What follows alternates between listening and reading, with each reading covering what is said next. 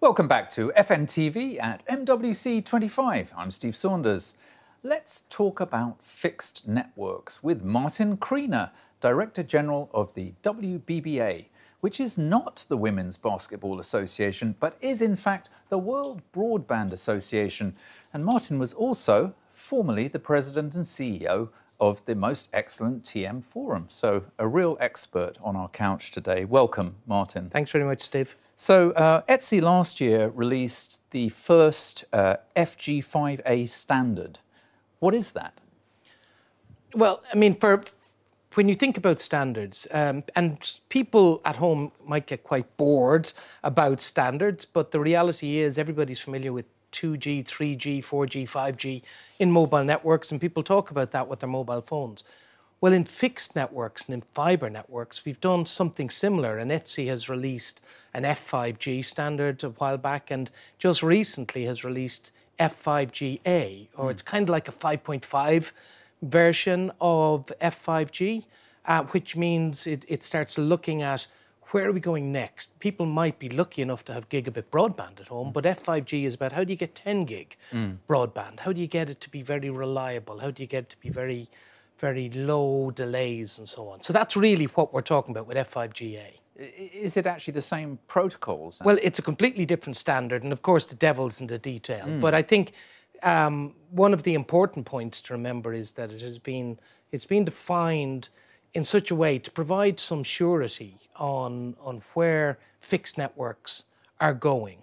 Up to now, I mean, if you go back into the past, fixed networks would constantly be improving. We had a wide range of capabilities between cable and fibre and copper and so on. But it was never really wrapped up into a banner of we're at this generation.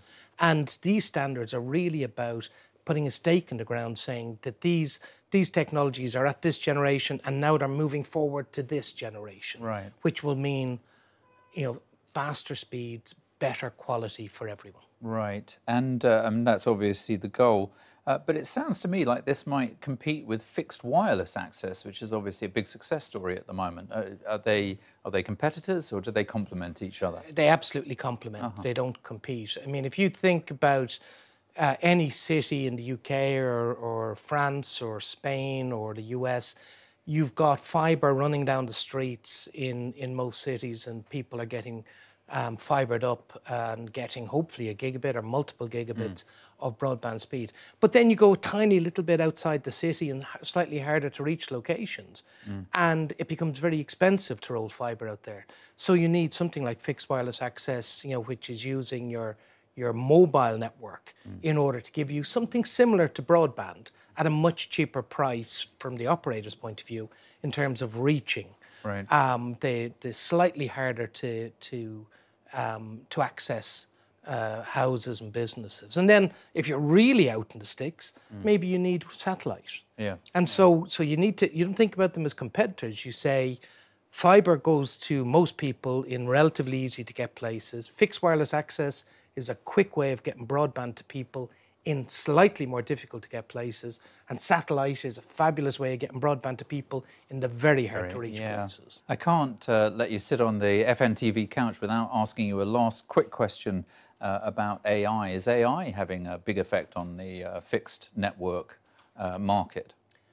AI kind of worms its way into everything that we do. First of all, AI from the business or consumer point of view is putting a demand, an increased demand on bandwidth that people will need to be, to have that access to. So, it's got a big impact on demand, but it's also got an impact on the supply side in terms of we use AI. For example, within the World Broadband Association, we're just about to release a paper talking about how to use AI to more efficiently deploy broadband, to make the choices between fibre or fixed wireless access or satellite, on an economic basis. Using AI in pre-deployment and deployment, and of course you use AI to manage the networks because things are becoming incredibly complex.